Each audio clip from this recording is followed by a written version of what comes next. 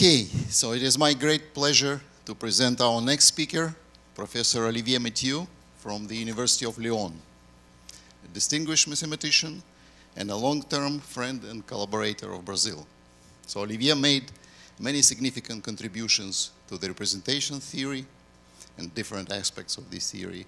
I will just mention a solution of a classical problem of the classification of Z-graded simple Lie algebras of finite growth, classification of simple modules with finite weight multiplicities for Virasoro algebra, and for all finite dimensional simple Lie algebras, among many others.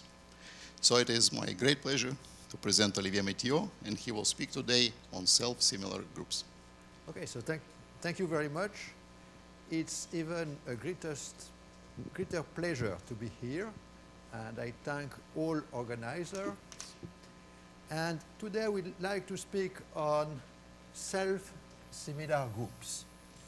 So first, I will explain definition. I choose gamma be a group. Here it is a group without topology. It's a discrete group. And typically it's finitely generated discrete group. And I would like to say what is a self-similar action. So start with a finite set. And in this theory, a finite set is called an alphabet. And then A star will be the tree based on A of all words with letters in A. And how to make it a tree is the following. If you have a word W and a letter A, then you just connect W and WA. These are the edges in the tree. So let me show a picture. So start with the alphabet with two letters, A and B. And then you start with the root. On the bottom, the root is the empty word.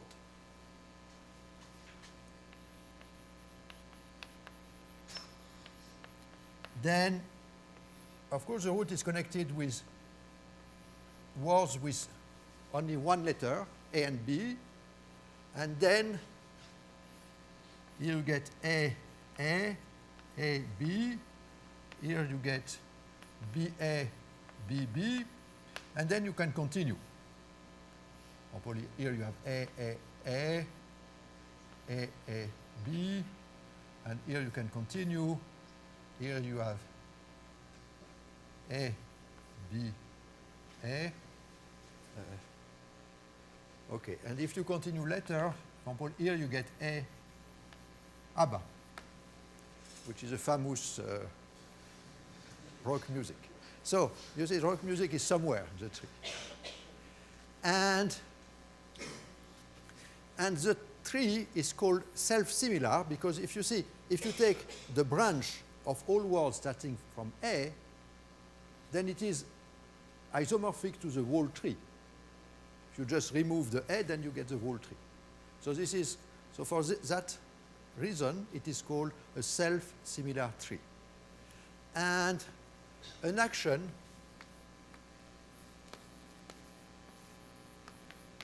of a group gamma on A star is called self-similar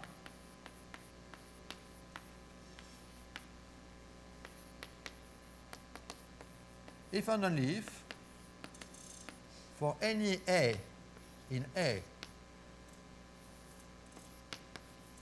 and any gamma in gamma, then there exists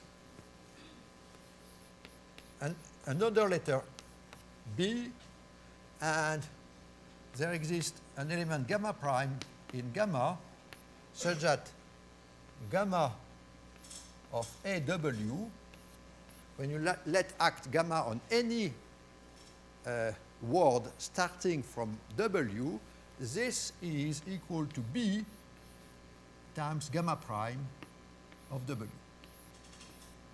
Okay? So so the action is given by another element, but another element in the group itself. And also, I will always assume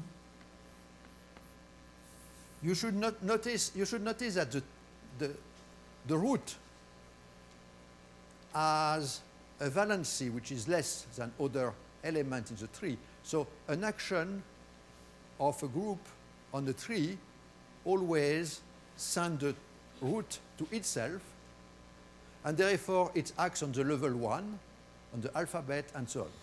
So you have to notice that gamma acts over A,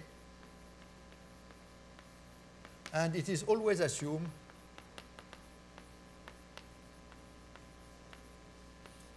that this action is transitive on A. And now the main definition is that gamma is called self-similar. The group itself is called self-similar if it acts faithfully, of course,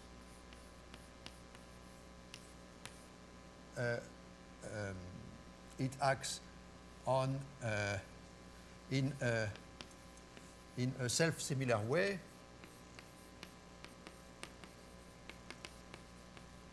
on some self-similar tree A star. Okay?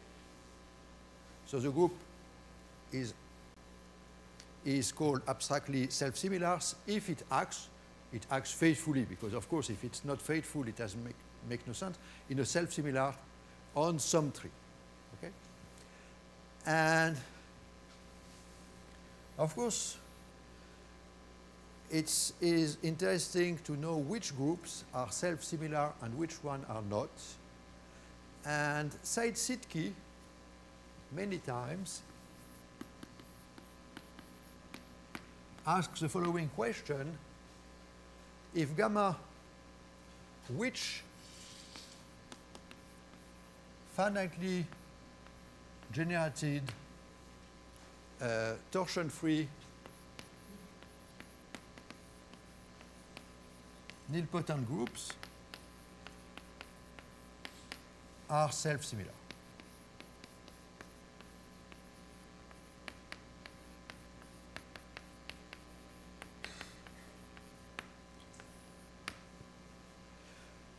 So what I would like to explain now is an exact condition for that, and this will be theorem 1, but then I will also say a few words about the proof. And the proof is based on some methods which looks a bit strange, and so later on I will give example to justify the methods. So I don't want to show that the proof is correct. I want to prove that the proof is necessary, that there is no other possible proof.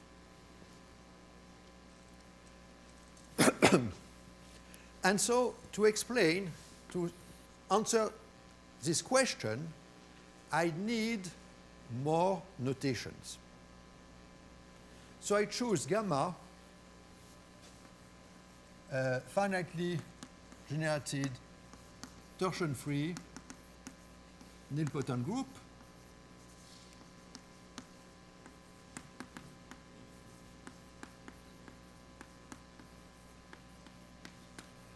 And let me recall an interesting fact, that there is a unique nilpotent group N connected and simply connected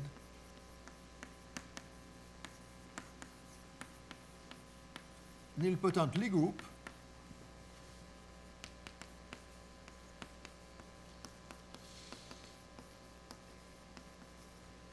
such that gamma is a co-compact lattice in that. In N. For example, you choose for torsion-free nilpotent group Z, and in such a case, the corresponding nilpotent group is R. And of course, you know that R mod Z is compact. This is well known, and I think it has been proved by many people, so it's very classical theory. Now, since you have a real Lie group, you have a Lie algebra, N, which is a Lie algebra of our group N, and the theorem 1 is as follows. The group gamma is self-similar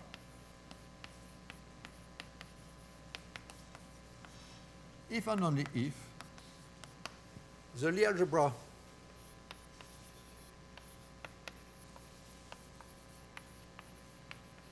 G, which is N tensor C, if you complexify, or let's say NC, if this Lie algebra admits a Z grading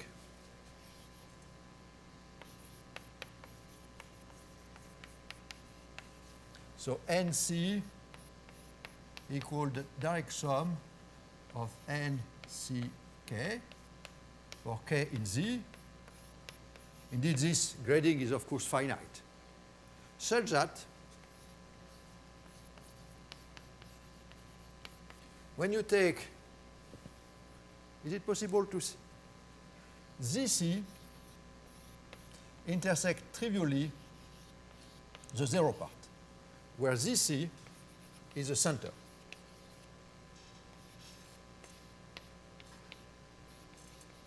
Of the Lie algebra. So the exact condition is that you should have a Z grading such that at the level of the center itself, it has no zero component. So I will give just one obvious example, and later on there will be a more interesting example.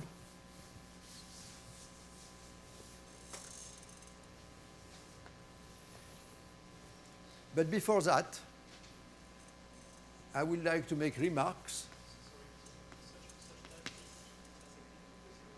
Sorry? The zero part is zero. Sorry. Is zero. No zero component. I would like to make remarks. So some, there are examples. So some gamma are not self-similar.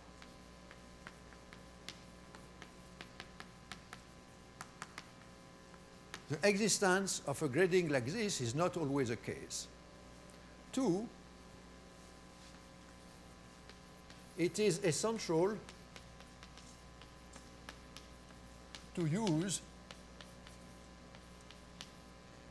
the complexify, to complexify the Lie algebra. Means in some cases, the grading is not defined over R. Okay? So grading is not always, or cannot, is not always defined over R.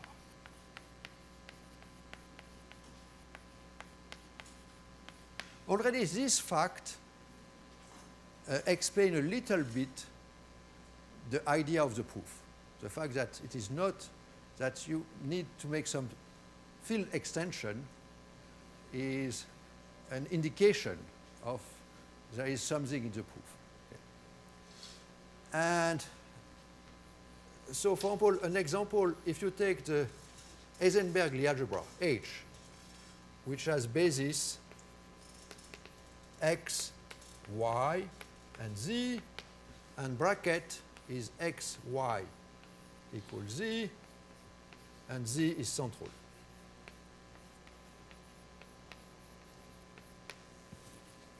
Then, of course, if you take this Lie algebra, if you want a grading which satisfies this condition, you should choose two integers a and b. And in that case, you have a grading such that the degree of x equal a, the degree of y equal b, and of course, the degree of z equal a plus b. Because, of course, when you have a grading of a Lie algebra, it means the bracket of homogeneous element of degree 3 and 5 will be of degree 8. And so here the degree of z should be a plus b. And in order to satisfy this condition, it is enough that a plus b is different from 0. Okay, so that's a very obvious example of what kind of grading you can get. But in general,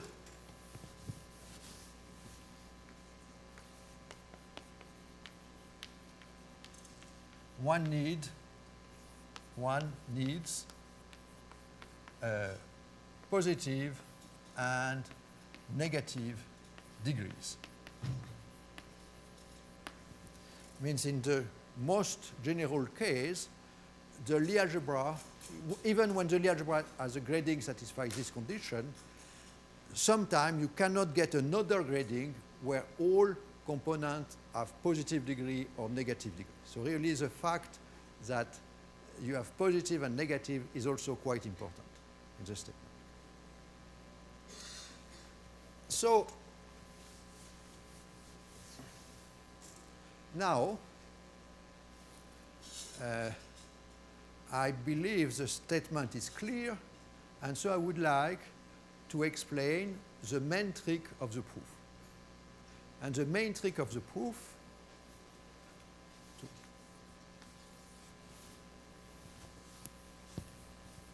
about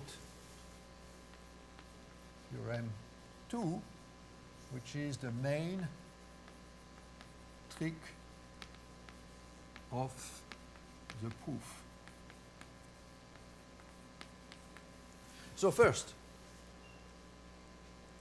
what part of the proof is interesting? The interesting part of the proof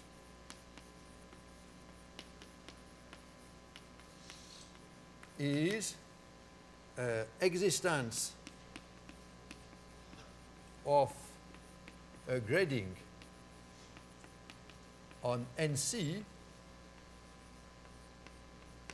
which satisfies this condition, that no zero part in the center, implies existence of a self-similar structure.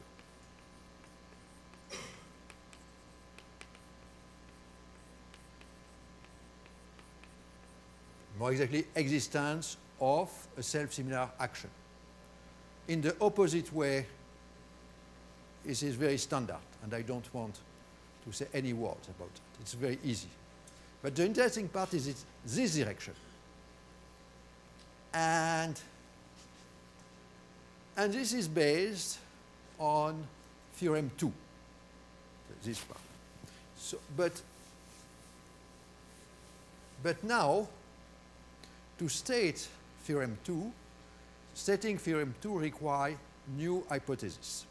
So for theorem 2, I do consider H be an algebraic torus defined over Q. So what I want to say, it is an algebraic group which is defined over Q. And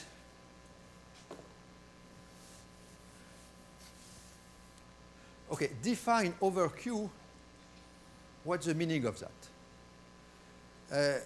You know, an algebraic torus, the theory of algebraic groups, is part of algebraic geometry. In algebraic geometry, we don't care about spaces, about the geometry, we care about the ring of function. Okay, so this is a ring of function which provide everything. And I think it is quite clear what means the ring of function is defined over Q. Okay. And now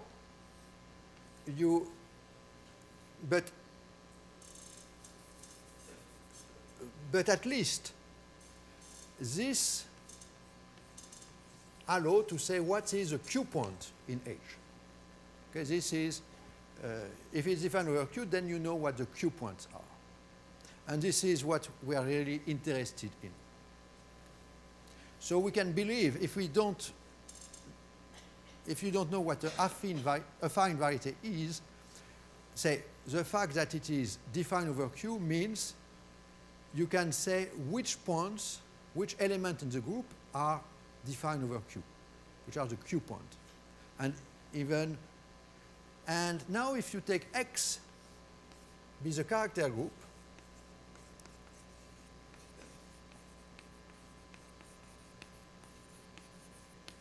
of or torus H, then you have to be careful. If you evaluate chi on H, for H in HQ, this is not necessarily a rational number. Indeed, it's an algebraic number.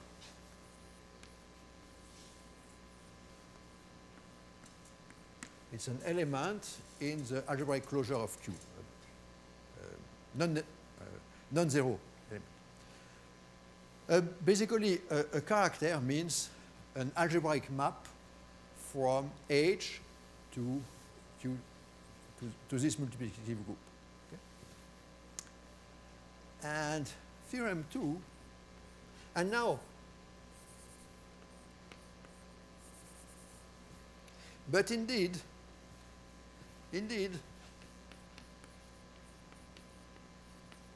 there is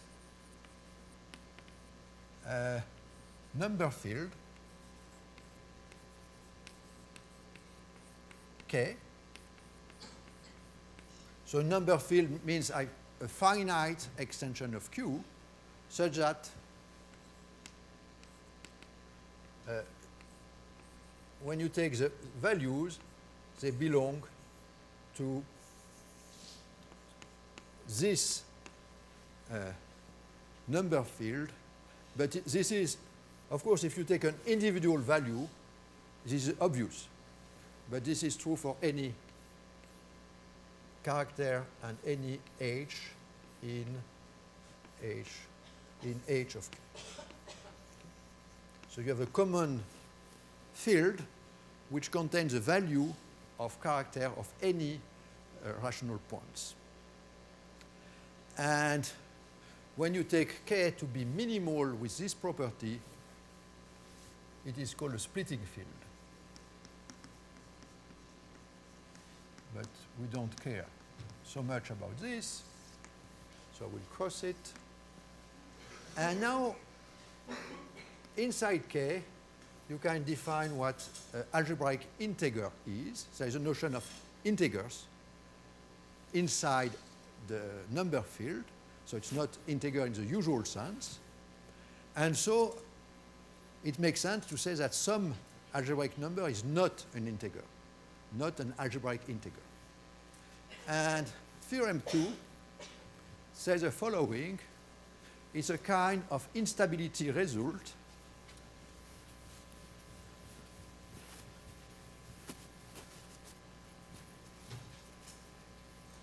theorem 2, there exists a certain element h in H of Q such that for any chi in X in the character group, chi different from 1, of course, from the trivial character, then chi of H is not an algebraic integer. It's an algebraic number, of course, but it's not an algebraic integer. Just to give one obvious example, because if you see this example already, it's help you. Assume the torus is split. It means that the splitting field is Q. Example. Assume the split case, H split, which means that H and rank 1 of dimension 1. And it means that rational points are simply all non-zero rational numbers. And of course, the group structure is multiplication. Now, what are the characters? The characters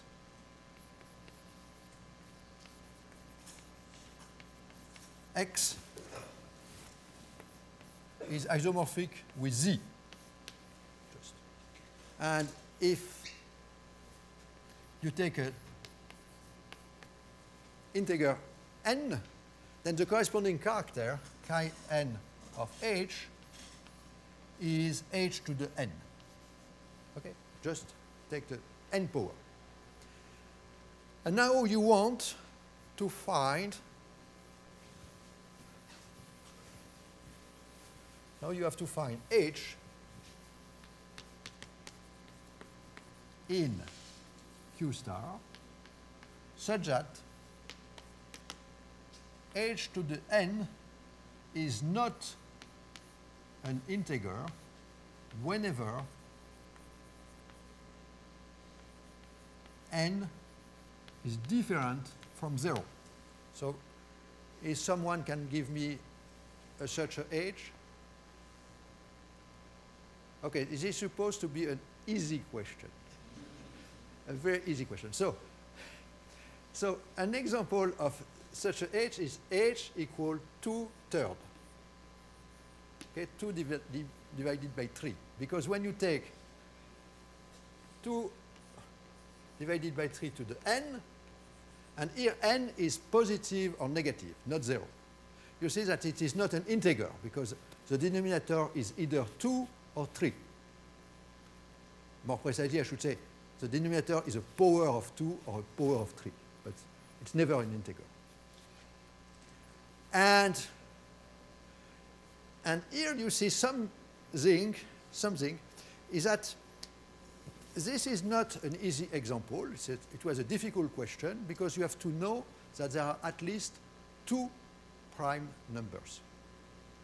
It has been known for some time since. And if I take a split torus of rank capital N, then so elements are just n tuple of rational numbers, then you see immediately that what you have to do is finding n plus 1 distinct prime numbers to find an expression like that. Okay? I let you solve this fine example, but basically this is the way to. So for example, you take as element, you take 2 over 3, 3 over 5, and so on. Pn divided by Pn plus 1. And the character is just a product of power of these, and it is never an integer except all powers are 0. And in general, but usually, of course, the torus is not split, because otherwise life would be too easy. But in general, what we need is the following.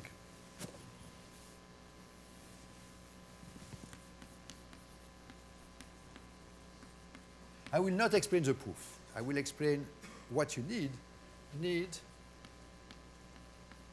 First, infinitely many split prime numbers in K. What means, what's the meaning of this? Say K is a finite extension of Q of degree n, and a prime number P is split. It means split means that when you take the ring of integer modulo P times the ring of integer, usually you get a product of finite fields if you don't have nilpotent element, but you want to be this to be Z to be Fp cross Fp and so on. Only product of prime fields, and the number of factors is precisely the degree.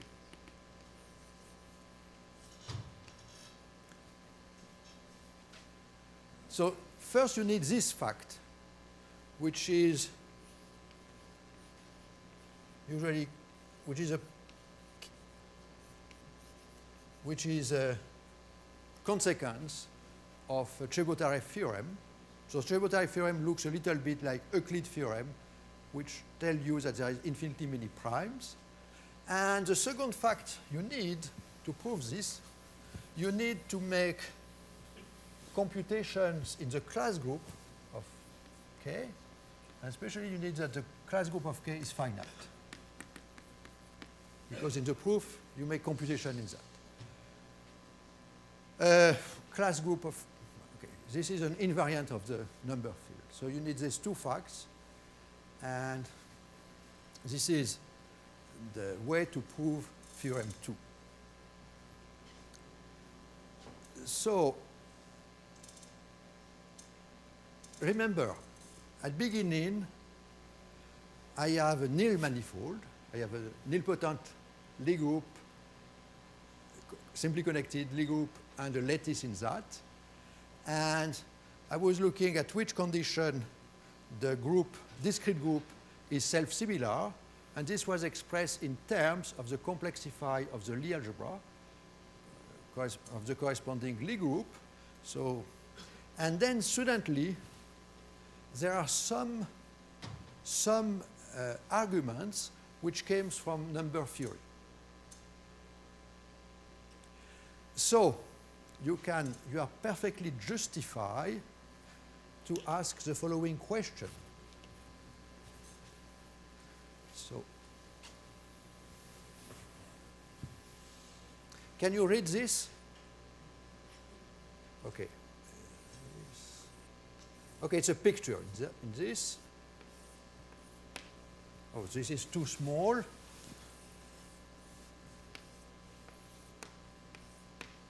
Okay. And what this picture is showing you, you should say this is a beautiful picture, otherwise I will be very disappointed. This is an enormous bulldozer which is trying to smash a small mosquito, which is here. And you can ask if is a proof similar to this. Means, of course, the proof is correct, but maybe I use too much tools to prove something very easy. Okay, so this is a question. Sorry? Okay, the proof is that the proof is using, okay, I skip everything easy. But the basic point of the proof of theorem 1 is based on theorem 2. And sorry? No, but I explained that in theorem 2, what you need is to know the existence. You need to use Chebotarev theorem and the finiteness of the class group of number fields. Okay? So this is for proving theorem 2. Once you have theorem 2, then you deduce theorem 1 from that. Okay. Oh, I don't say this is direct, but at least every step is very, very elementary. But the main core of the proof is here, is using Chebotarev theorem and finiteness of the class group, Dirichlet theorem. So the question is, why do I need this to kill the poor proof of theorem 1? Okay. And you are perfectly justified if you ask this question.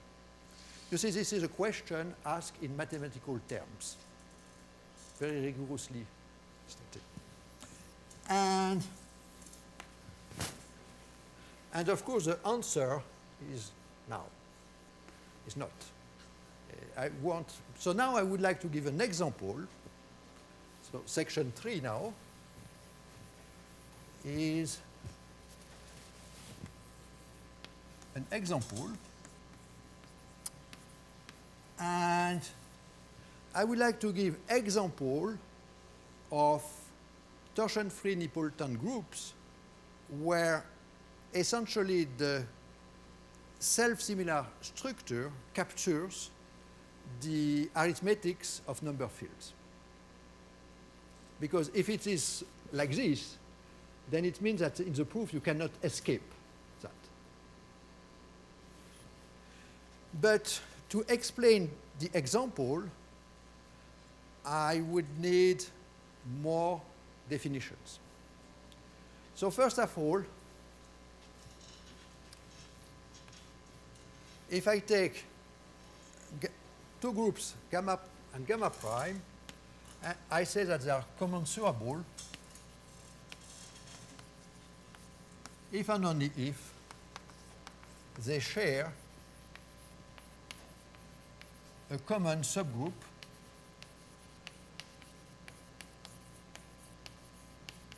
of finite index. And also, if gamma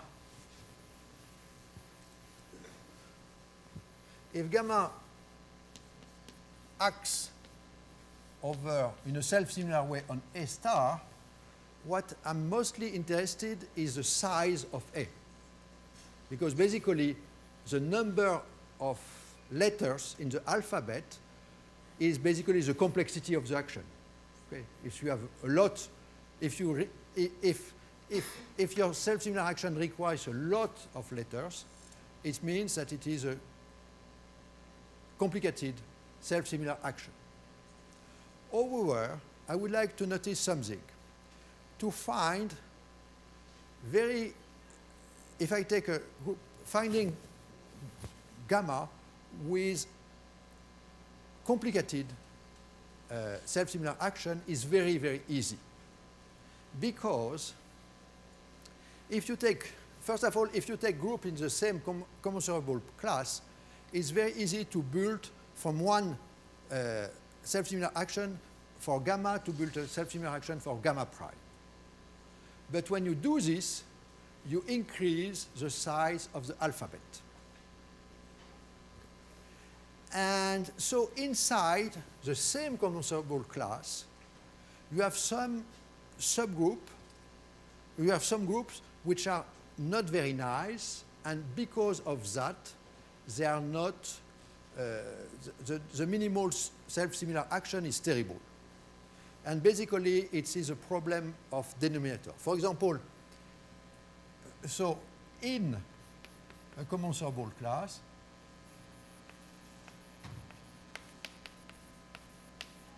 there are say C, there are some gamma in C which are better. In the following meaning is that if you can, for them, you can find self-similar action with a minimal alphabet, an alphabet of minimal size. And these better things, these gamma satisfy indeed three conditions which can be defined without reference to self-similar action. And one of them is the following. When you take log of gamma is a subset in the Lie algebra N. And for some gamma, this is not a lattice. The first condition is this should be an additive subgroup. Sometime, when you take the logarithmic of gamma, it is not a subgroup. This is first condition. And then now there are conditions A and B and C, which are even more precise. But when it does not satisfy this condition, in some sense, it means that you choose the wrong denominators. So it's simply a question of denominators. It's purely elementary, and you make things difficult just because you are not, because you didn't work enough. So really, what you want to work with is not a single group gamma, but a commensurable class, and to see if you can find something nice. Okay. So now, I have an example that I will now describe, which is the following. It's a nilpotent, it's a real nilpotent group, N,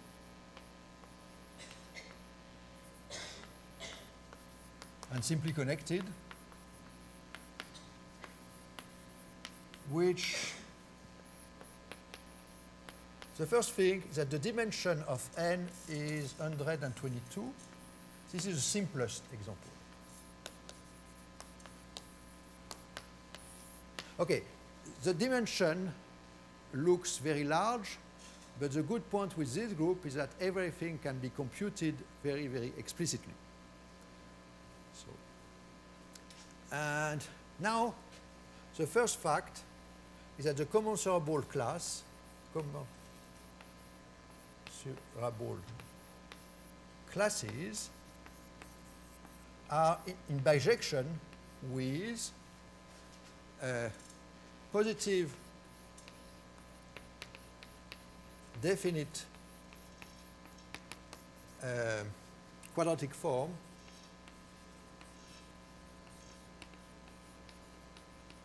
on Q2. Okay, that's the first point. Yes, and it satisfies the self-similar things. And then, if I choose a D, now, if I choose a number D,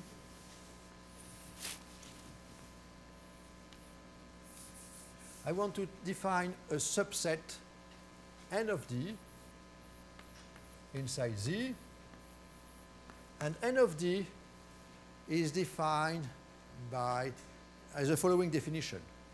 N of D is the size of all positive integers, which are even bigger than 1, such that N is a product of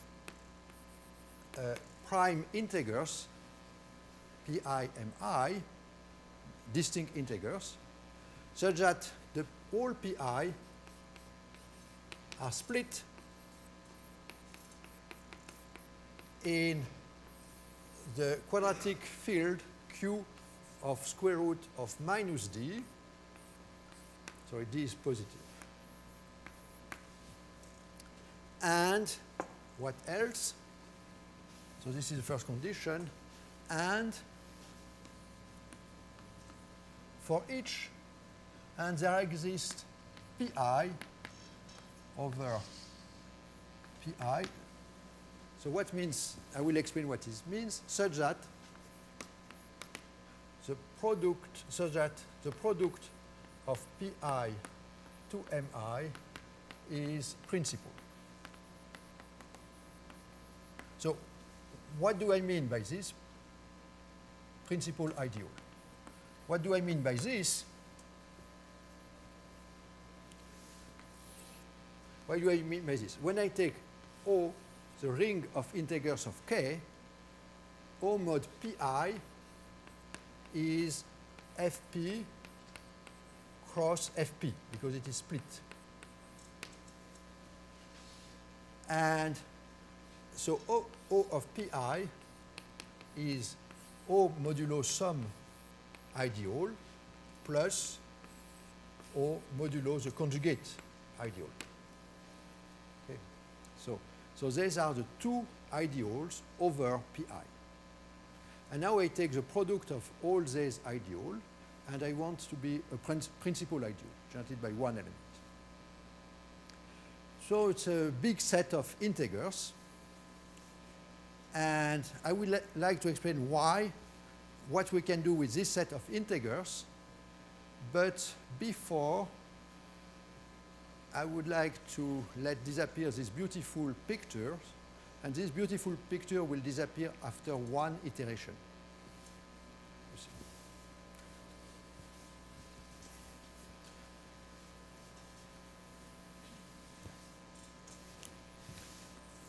Okay, that's the definition. And now if gamma is in C of Q, where Q is in the class corresponding to a quadratic form Q, and gamma acts over A star, then there exists some integer n in this big set C of D, such that the cardinality of A is divisible by n to the 117. I think this is the correct number.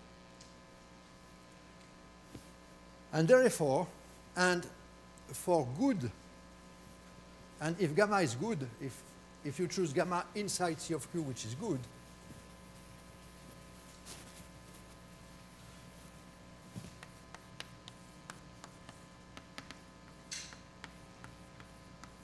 you can, there is A with such that there is an action on A star such that the cardinality of A is precisely n to the 17. So the minimal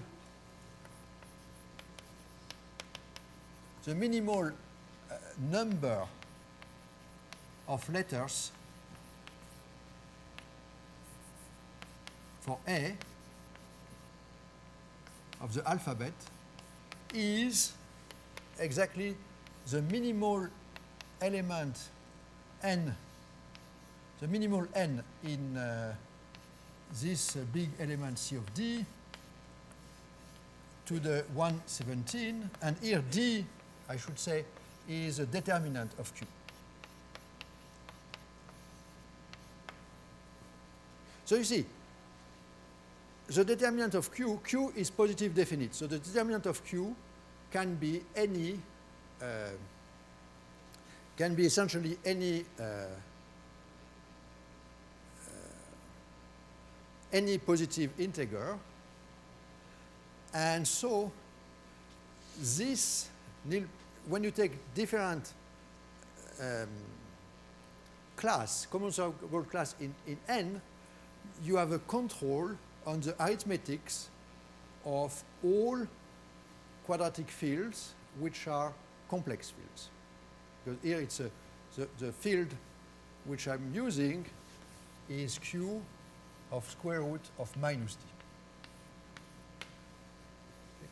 And especially it tells you what is this number, and this number can be computed in terms of the class group and split, and the list of split prime numbers. So it's so you see, if you are looking at action, then you see something about the arithmetic of the field.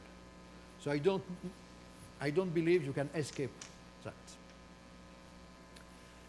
Okay, but this example, okay, 2 days ago,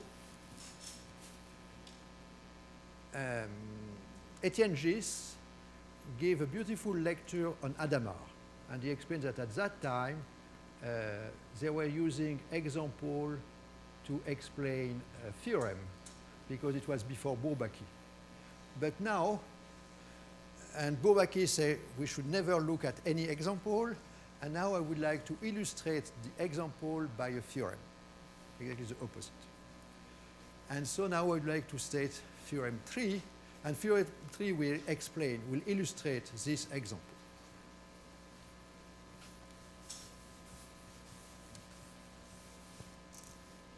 And it will explain exactly why you have this correspondence here. This will be very clear. But for the theorem 3, I would like to, so this will be the last part of my talk.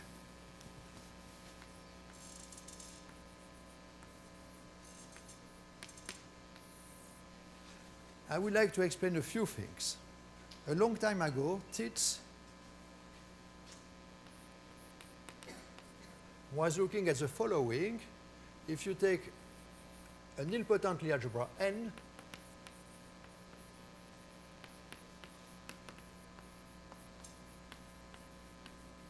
you can look at the derivation of N, and the derivation of N are not necessarily nilpotent. It contains a Levy factor, the semi-simple part. And he observes that the Levy factor of this is very often SLN or SP2N. This is a case where you take a commutative nilpotent algebra. This is the case when you take the Heisenberg algebra. And he asks, what kind of Lie algebra of derivation can you get on a nilpotent Lie algebra? That is the Levy part. And in around 80 something,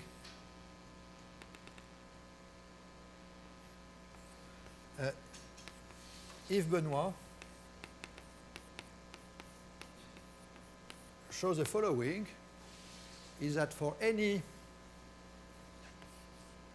simple Lie algebra S,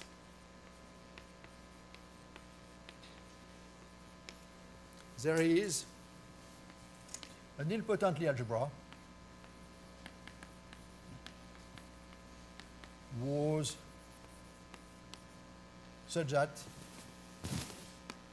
when you take the semi-simple part of derivation of N,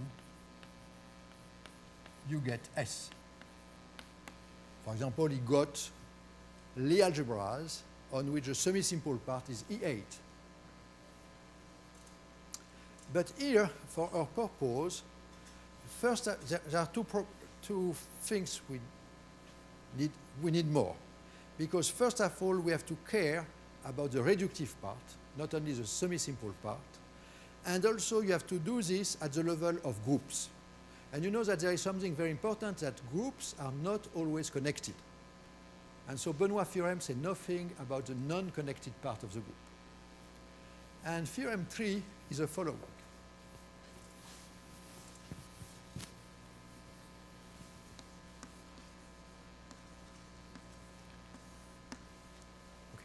And so, notice that if you take the automorphism group of N, this is a group of automorphism, then it is going to the general linear group of N modulo Nn, the Abelianage of N. Because any automorphism of N sends the derived algebra to itself, so it goes here, and let's call isotropy group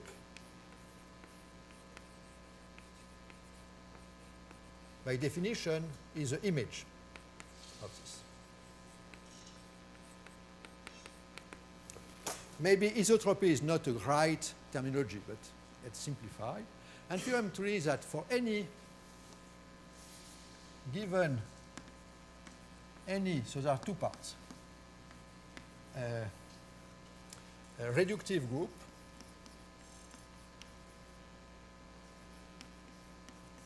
G defined over Q, there is a nilpotent Lie algebra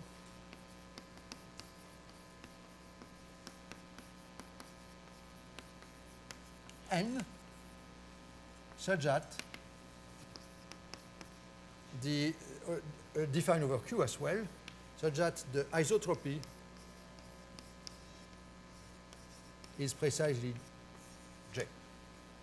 And of course, when I say equal, it takes into account the fact that it is everything is defined over Q. So it's equal over Q. Okay. That's the first part.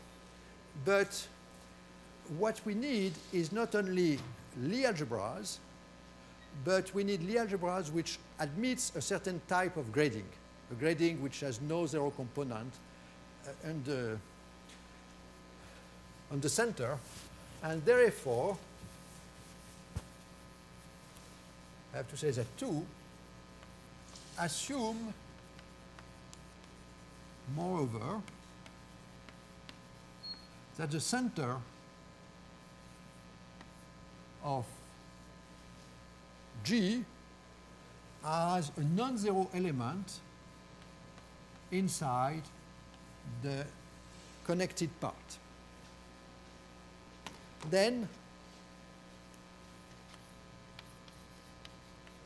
there is a nilpotent Lie algebra as before, which admits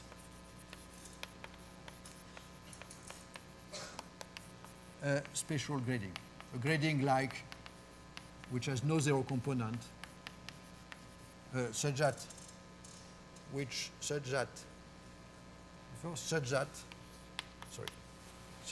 NC, when you complexify, it admits a spatial grading.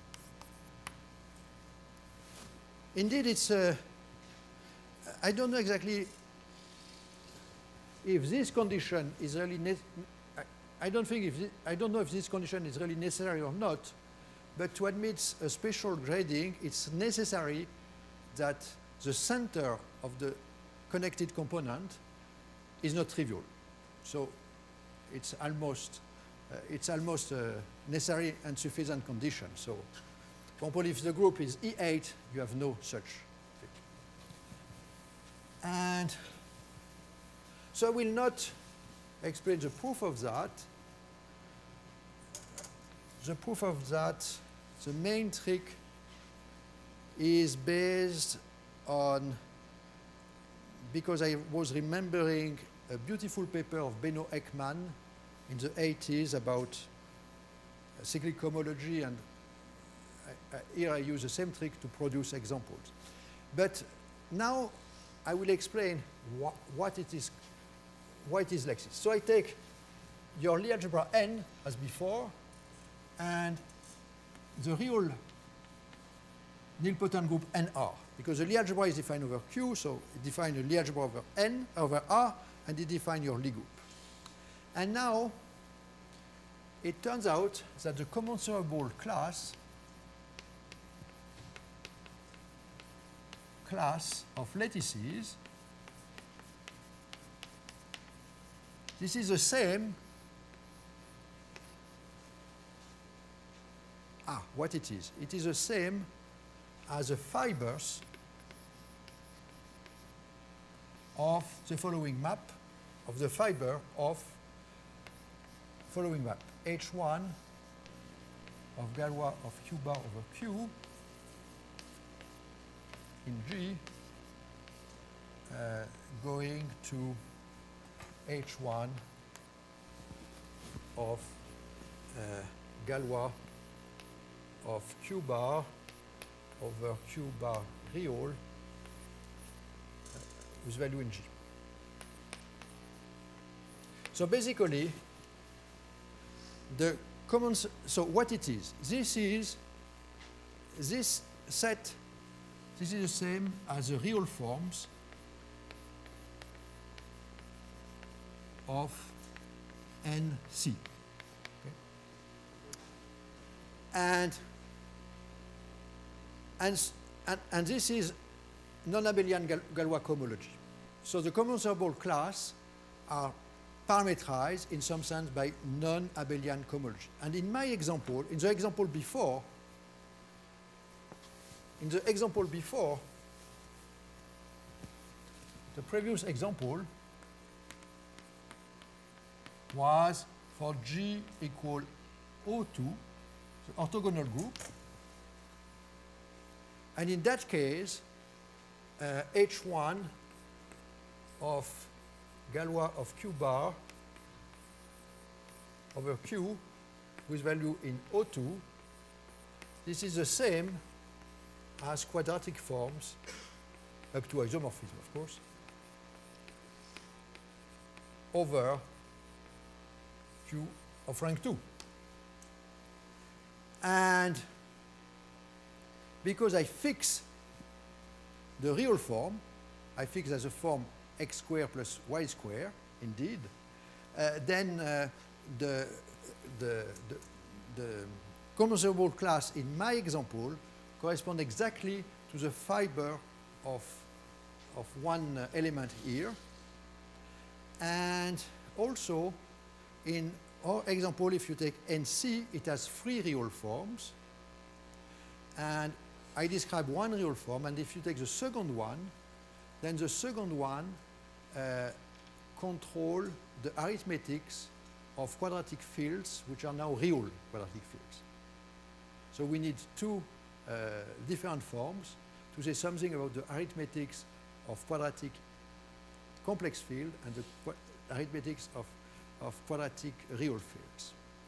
And this, if I use this theorem can be a bit more precise, and you can show that by doing this you can control the arithmetic of fields of any extension, of any degree, not only quadratic but any degree, and especially non-abelian extensions. So really there is arithmetic contents in theorem 1, which is by necessity. Okay. Just one word. I would like to say that also I could use theorem 3 for totally different purpose, and it has at least 2 applications. It provide, for example, a lot of example of nil manifold or even infra-nil manifold with anosoph endomorphism or diffeomorphism. And also it provides an algebraic example of a reductive group which is not defined over Q. And from algebraic viewpoint, it's I'm very happy because if you take connected groups, they are always defined over Q. This is Chevalier theorem. If you take finite group, it is obvious. But if you mix both, then suddenly it collapses. And it was not clear that this could exist. But okay, now my time is overdone, so I thank you very much for your patience.